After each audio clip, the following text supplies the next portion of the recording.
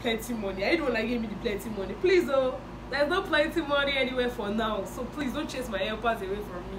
But I can't fail. God is by my side. That's how we do. That's how we roll. Yes. Ooh, it's chills and vibes, moments with Simi now. Hello people, welcome to another beautiful moment with Simi. I'm going to be doing the get to know me tag. I sent out a question tag on my Instagram story asking what you want to know about me, what you want to know about my life, and I'm going to be reading them out and answering them. Sorry if I'm sounding funny, I'm just recovering. I was sick for a while.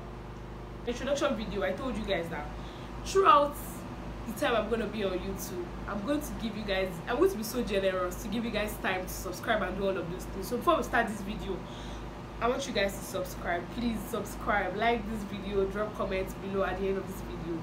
So let me give you some time to subscribe if you've not subscribed, or if you've not turned on post notifications.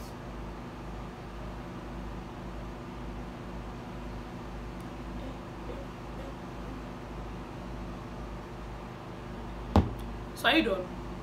Let's move on. So before I go to these questions that I got, I want to answer basic questions about myself. My full name, I am Deborah Similioluwa Oladipo. My first name is actually Deborah. Then my middle name is Similioluwa, but I prefer Similioluwa a lot for so many reasons. If you're very Deborah, I'm not saying this to make you feel somehow. Deborah is a beautiful name. I was born 15th June 2002. Yes, I'm a small girl. You don't have to shout. Do you understand? Do you understand? Good.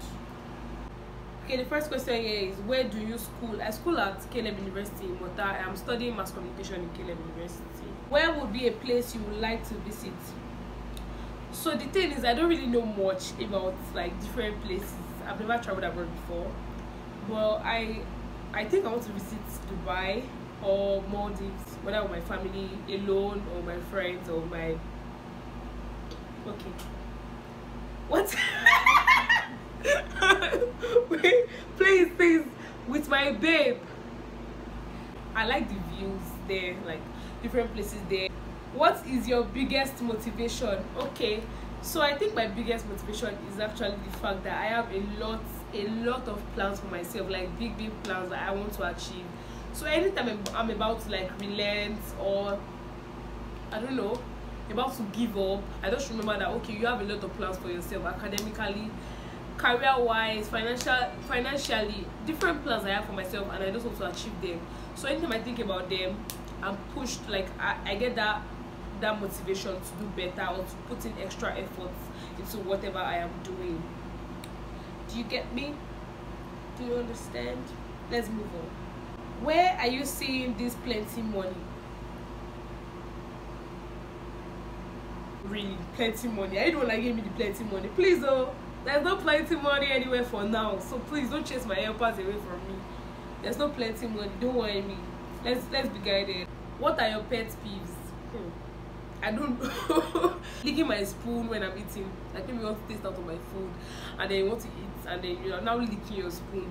Like licking my spoon. Actually, I don't like it. Chewing out loud, like I eat and that thing can make me vomit. I hate it so much. Like it's spilling what will happen in the movie while I'm watching it. It's like nothing irritates me when we're watching this movie together and you have watched it before. You watched one part before and they are telling me what's going to happen in the next scene. Stop it. Okay, we're watching a movie together, or probably on your bed. I'm on my bed, or we're watching a movie, and I'm watching a movie rather, and I get to a particular scene and you're telling me, should jump now, should jump. Don't do that. Stop it. Even if I ask you, you know, I get so curious. Don't ask me. Because I remember like recently I went out, and then my friend also went out, and I was coming back, I was in the bus. She posted a picture of Sharon Oja, that's like my favorite actress at the moment, and then she wrote Simi's baby, and I replied as per. I replied and sending love emoji, and I was like, yes, she's so beautiful, something like that. And she was like, she went to go and see the movie. I said, cool, the movie is really nice, I can't wait to see the movie. And the next thing she would tell me is so let me not spoil the movie for other people, but she now told me what was going to happen at the end of the movie. And I'm like, what if I go to the cinema to go and watch the movie now, thinking about what you just told me, why why am I even going to go and watch the movie in the first place? But I'm still going to see the movie anyways.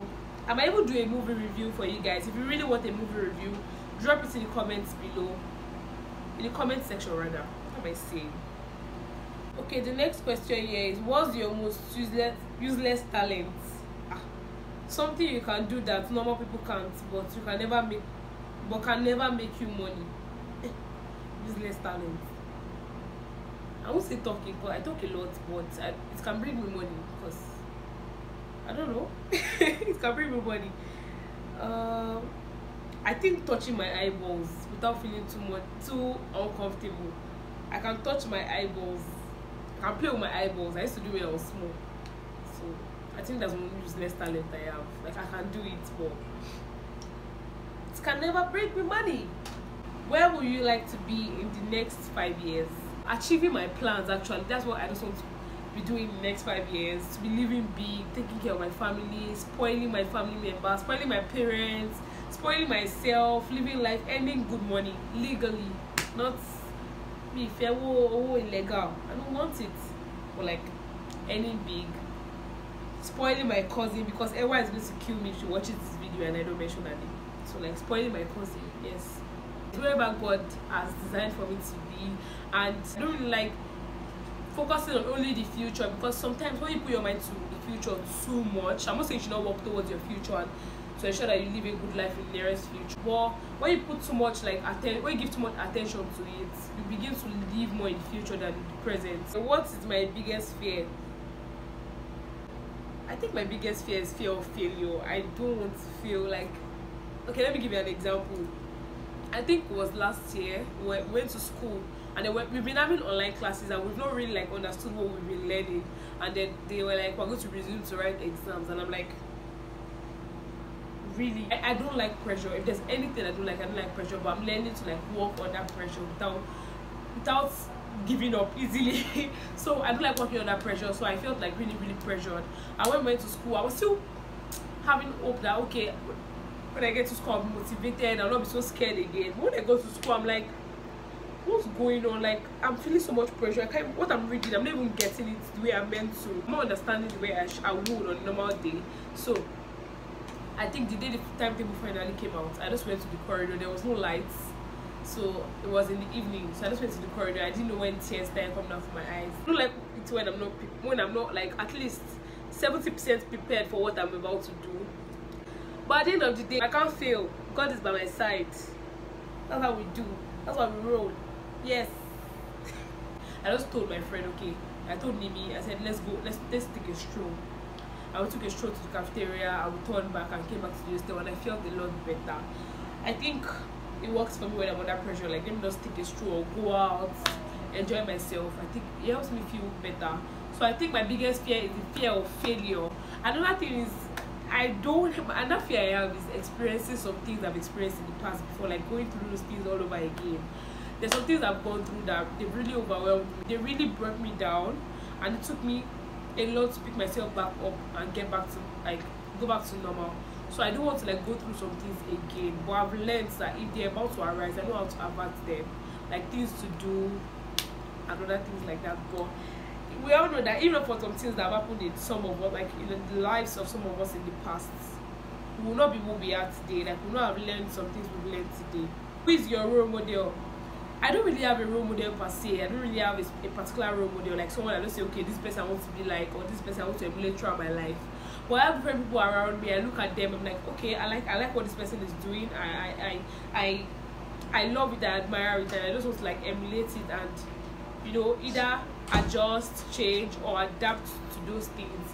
For example, like I look at you and the way you smile, the way you don't allow things easily get to you, I'm like, okay, I love that, I want to emulate that. I look at different people. Okay, let me give an example of Sharon Oja Egurube. She's an actress. Movies, if you go back to watch her previous movies she has featured in actual, and you watch them according to how they all came out up to date, like her movies up to date, you see that she was progressing every movie. Like, it felt like she was growing with those movies. From that, I learned that okay, no matter how good you are, yeah, you don't have to like stand on it. Just stay on that spot and not move. You need to push yourself to do better. And that person I look at and I learn from is Tomike Adeoye. I think One thing I love about Tomike Adeoye is she's always able to like express herself. If she feels like crying, she will cry like in that particular moment, not like cry like being sad, no, but like when she sees her fans or when something is going on, she just like expresses her feelings and she smiles a lot. The question is, do you drink and have you ever gotten drunk before? Okay, the thing is, I don't drink, but I've gotten drunk before. Okay, how did it happen? I don't like alcohol, but we're like playing a game and it felt like I was the only one I was not going to like join. Yes, I allowed peer pressure to get to me, but like I could have easily said no, but I didn't want it to look like I was going to be alone and I'm not going to know what, like I'm not just going to be part of the game. It was like you say it or shot it kind of thing. Like if you can't answer or say the truth, you're going to like take a shot, and then we're taking this, we're taking it, and I'm like, alcohol is overrated, Joe. I'm not drunk, nothing is wrong with me, this and that. Like let me just let's continue. At a point I just realized that my head was not feeling so, I don't know, I was not feeling myself anymore the way I should, and I'm like, what's going on? The game was over and that was where everything was started, and I'm like, in my life I will not try that again, because it was not a good experience. I think alcohol is overrated. I don't like it. I don't like how it tastes, how it feels, and I never want to feel the way I felt that day again in my life. That's it. Have you ever smoked before? I have never smoked before, and I'm not planning to smoke. You guys know I ask so many questions, but let me get some questions from my cousin. My cousin is here, but I don't think she wants to show on camera, but I'll ask her some questions that she wants to ask me. Ewa, ask me any question. Ask me any question. Okay, so Ewa has gotten her questions ready, and I'm going to be asking her some questions. So, Ewa Oluwa Oladipo Shikereke, what are your questions? If money was not a problem, what would you do for a whole day? She said, if money was not a problem, what would I do for a whole day? If money was not a problem, I'll order all the things that I've taken screenshots of on my phone. All those I think everybody's guilty of that thing. All those screenshots on my phone of things that I actually want, like I'm going to like buy all of them. I don't know, it's just a day, right? I'll go out, like there's some places I'll tour almost all the restaurants in this world because I like food. I'll go out, I'll shop, clothes, bags, everything. I don't know, I'm not thinking well now, so I may not say things that I don't know, but like I'll buy things, I'll shop, I'll go and see a movie, I'll go to restaurants, and I'll save the rest of the money in the bank. Since the whole day I'll have the money for the rest of the other days, you know, to take care of myself. The money will not go away. The money is not going to go anywhere. I'm going to go and save it in the bank, because if it was not for a whole day, I would have done many other things. Your next question. If you could go back in time to change one thing, what would it be? If I could go back in time to change one thing, what will it be? I don't know. My CGPA okay, I think my first CGPA was like 4.25. I will change it to like 4.9. I'm joking, but that's not what I will change. I don't think I will change anything though, to be honest. I don't know. I don't think I'll change anything. Another question. Are you ever going to get a tattoo on piercing? Oh, tattoo. Am I ever going to get a tattoo? I already have a piercing. Tattoo. In fact, no, I don't like tattoos. I don't know. I don't just fancy tattoos. If you were to pick an animal that you would be for a week, what animal would you be? Imagine if I could. If you were to pick an animal that you would be for a week, what animal would you be? If I could pick an animal that would be for a whole week. A palo dog. A palo dog, because they take care of those dogs a lot. Like they'll be rubbing my head, you know, giving me food, I'll be drinking milk and stuff like that. So I'll be a palo dog. Are you an introvert or an extrovert? Am I an introvert or an extrovert? So let me not say I don't know. If I'm going to a place for the first time, I'm going to like just stay on my own sometimes. But like most of the time I'm an extrovert. What's the weirdest food you've eaten? What is the weirdest food I've eaten? I think it was secondary school when our seniors did practical. I think rice and green sauce. Yes, that's the weirdest food I've eaten. But it was sweet. Okay, so I think that's enough for this video. Let me sit down well to tell you guys this one. Thank you for all the support you guys have been showing me on my channel. Like, I'm so grateful. But please, if you've not subscribed, kindly subscribe, like this video. What content do you think I should create? Drop your comments below. Turn on post notifications so that you can get updates on every video or content I drop here on this channel. And keep up with my Instagram page. I'm going to put it down somewhere around here. Yes, just like keep up with my Instagram page, because there I ask questions on my story and other things like that. Okay, it's time to go. I want you guys to scope me small before I go. Who wants this top? Because I really like the top, and I'm not whiny. I'm not giving anybody my top. But if you want it, you can drop it in the comment section below. So that's all for today, guys. Don't forget to subscribe, like, comment, turn on post notifications. I'm saying it again so you don't forget, in case you've forgotten before while scoping me. Bye. Ooh, it's chills and vibes, moments with Simi.